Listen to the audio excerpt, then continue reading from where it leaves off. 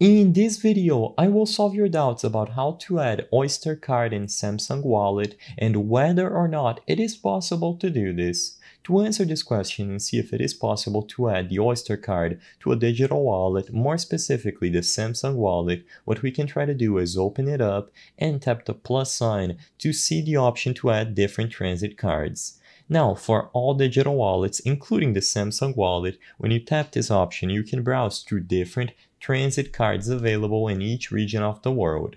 Now, if you are in London and you browse through the options, what you will notice is that even though you might be able to find some transit cards available in your area or region, the option to add the Oyster card specifically will be nowhere to be seen. There is no other manual option to input the details about the card and manage your balance. So as of today, is there any workaround to this, or is it even possible to add the Oyster card in the Samsung Wallet?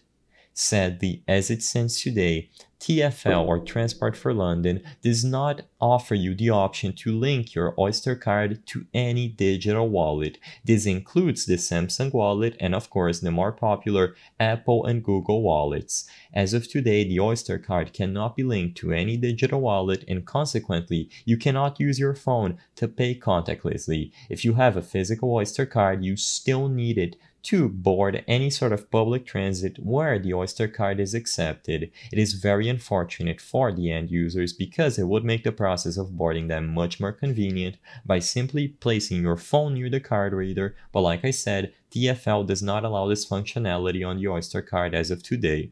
The purpose of this video is not to spread misinformation, but to let people be aware about the limitations of using the Oyster card in digital wallets, including the Samsung Wallet.